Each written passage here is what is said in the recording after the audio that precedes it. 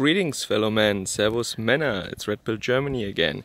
Today I am welcoming you from Noboribetsu in southern Hokkaido, Japan.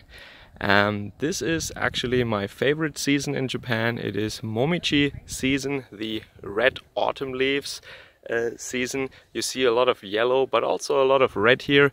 The most busy tourist season in Japan is of course the cherry blossom sakura time in the spring, but my favorite season is actually the autumn here. And the time of day and the sun, and also the very short autumn or colored leaf season in Hokkaido are actually very much favoring us today. So I can show you these wonderful autumn colors. I hope to be able to show you more soon. But what is also really special for Japan, or nice in Japan, sometimes also dangerous of course, is the volcanic origin of the Japanese archipelago. So you have a lot of volcanoes here, and what goes along with that is of course seismic activity and also hot springs. Yeah, you have here very hot water, 60 to 80 degrees Celsius, coming right out of the ground. Around us is a subtle but distinct smell of sulfur, and maybe you can see there is even some steam coming out of this hilltop here. That is volcanic activity here. Of course, the Japanese make the best out of everything, so they created very nice hot springs, so-called onsen, that I'm staying at today.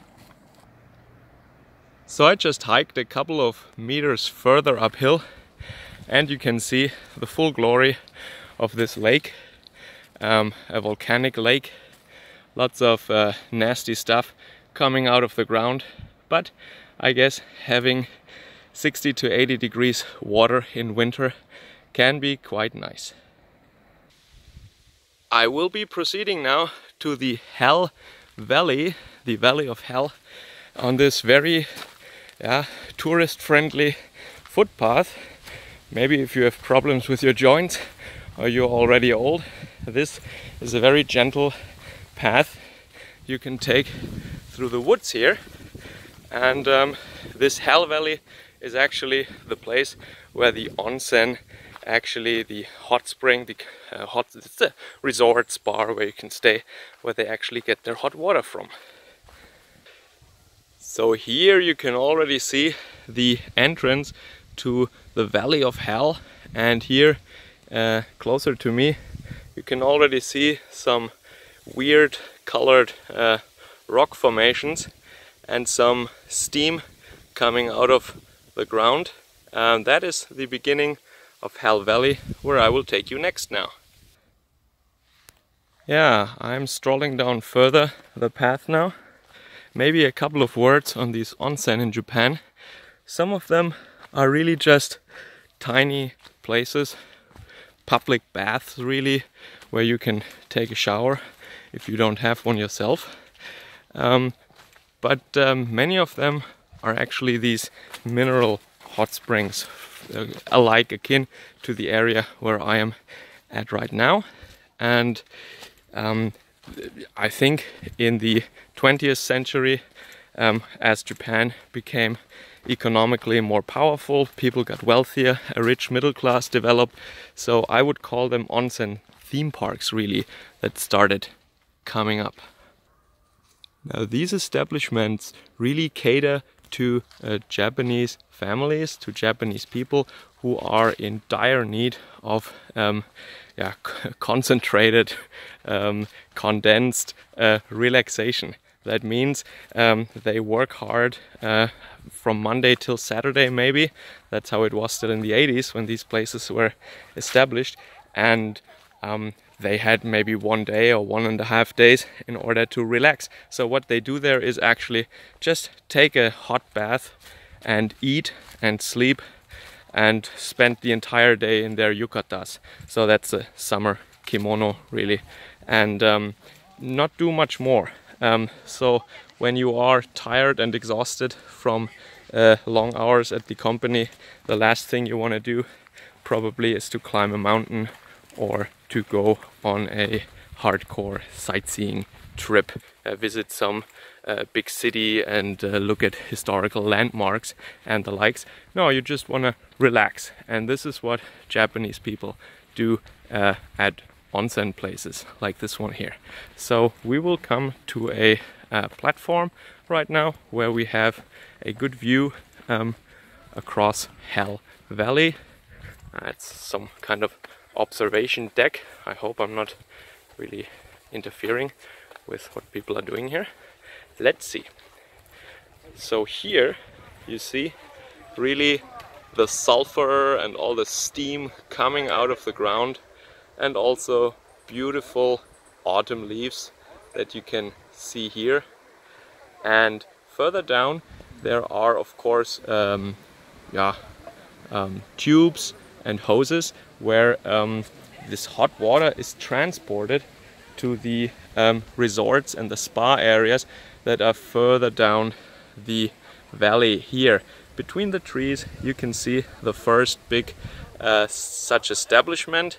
It's a big onsen hotel where you can have massages, all sorts of different food, entertainment, and of course a very large hot bath area with just table salt or rock salt tubs, also sulfur, iron sulfate, and also sodium and magnesium rich tubs are available for them. They should have of course different health effects, maybe good for your skin, good for your circulation, etc. But I just really like to relax here also, and especially here I like to enjoy the countryside and the view from here. And I have to stress, you know, we are really lucky today with the weather. Many Japanese people cannot enjoy this because it's during the week and they have to work.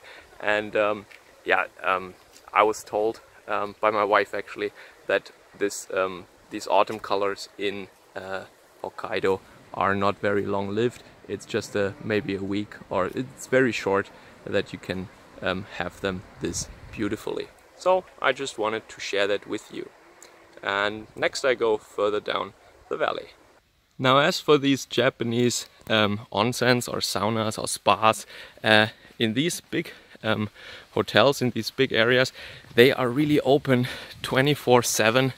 And I wondered how this works, because I stepped in there yesterday night and everything was misty with from the hot tubs, and they must clean that somehow, because otherwise it would, you would get fungus everywhere, not very hygienic. And this morning after breakfast I went there, and this is actually when the first customers have to check out and the new guests have not arrived yet. And I saw a tiny army, like a little battalion of Japanese workers in there scrubbing the ceilings, the walls. All the tubs were drained and meticulously, thoroughly scrubbed. So every day they clean these tubs. It is really very sanitary, very clean. And this is the way it works. So you can still go there. You're of course fully naked, and the sexes are separated. So there is an area for men and an area for women. But when these workers clean there, nobody really takes notice. It's not a big deal here. So you are just naked there in those pools. But now I think I shut up a little bit and show you one more time this beautiful scenery.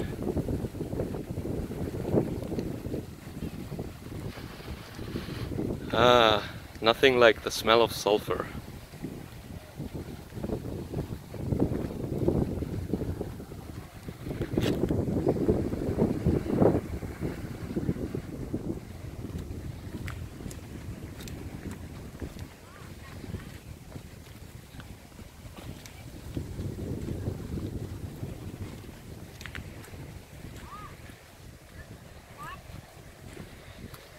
And with these images from Noboribetsu, I say goodbye for this time. I hope to catch you guys again later. Servus, Kameraden.